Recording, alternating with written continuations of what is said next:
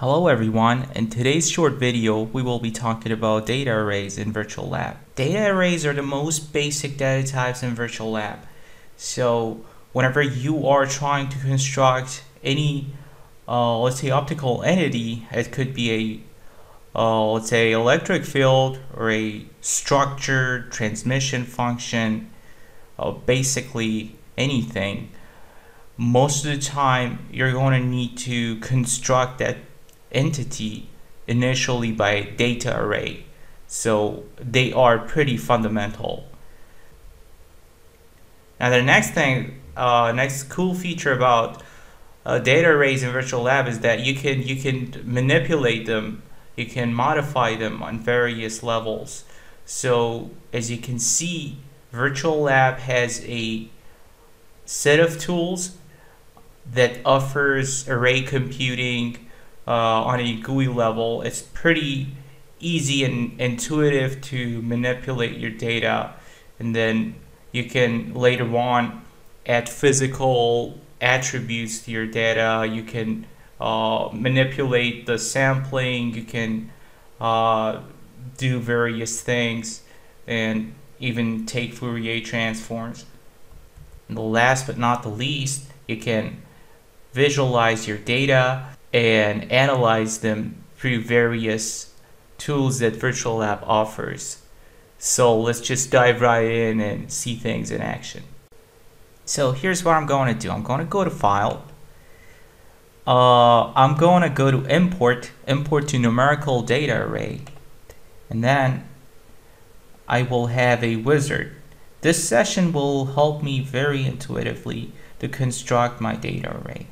So if I click on Next, I've already saved something on my hard drive. I already know it's two-dimensional and it's also real value. So I'm going to leave things as they are. And that's my file. I already know the decimal separator is period, and for column separator I should go with comma. Now if I click on preview, it shows you a pretty small graph, and you can have your values at each coordinate. And then if you click on this one, you can view all the values that your data have. Okay, so if I click OK, I am going to give it some physical attribute. Currently it has no unit, so let's go with, let's see, electric field strength. And then right here I'm going to need to specify the coordinate settings. For description, I'm going to leave it as X and Y. Physical properties, I'm going to go with length. And then for interpolation method, just set it to cubic 6 point.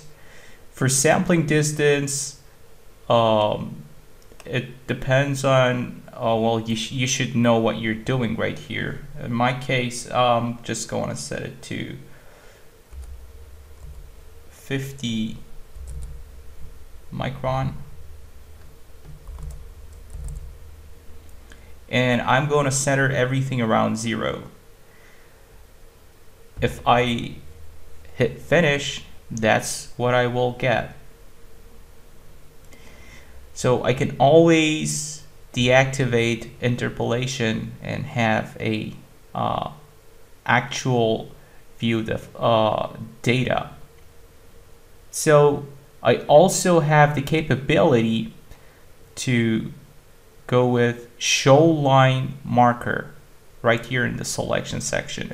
If I click on this one, I can have a very nice looking cross-section view, and I can also go ahead and extract this 1D graph. It's pretty intuitive and simple. All I need to do is go to the manipulation, selection related operations, and click on extract equidistant 1D data along selected line. And you can again specify the interpolation method and everything. I'm going to leave data to be centered around 0. So that's it. Now I can actually do the same thing in a different direction. Let's just say I go back and line marker. Let's just do it for the other direction and basically repeat what I did previously. And that's it. So I have two 1D data arrays. I also can, just to put things together, I can basically go to edit subsets and I can click on append subsets from another data array. And if I click on yes, since this one was already activated, I'm going to click on number 2, and if I click OK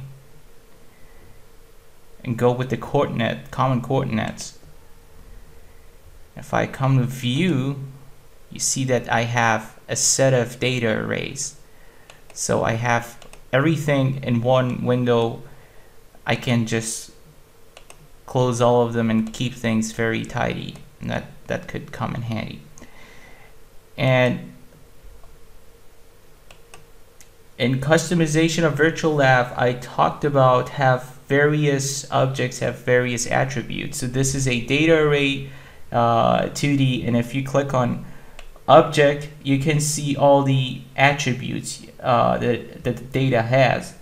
For example, here we have the array size, we have the coordinate boundaries, and the list goes on. And some of them can be modified right here in this list.